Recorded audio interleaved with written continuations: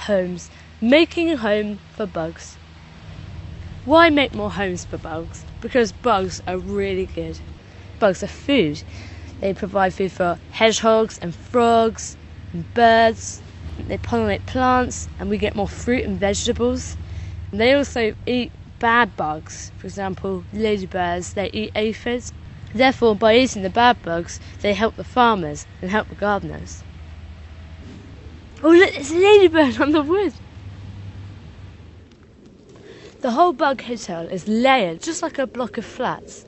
It's crammed full. It's got bricks at the bottom and it's got tiles, it's got pipes, there's massive lumps of wood. There's also rotten wood as well. It's got mesh that's crammed full with leaves and lovely green moss.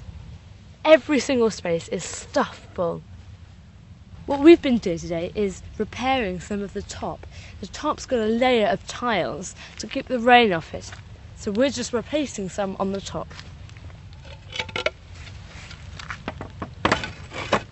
That will stop the rain getting into the whole bug hotel.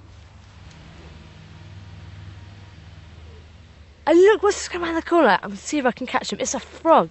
I bet he's come around here for some bugs for his lunch.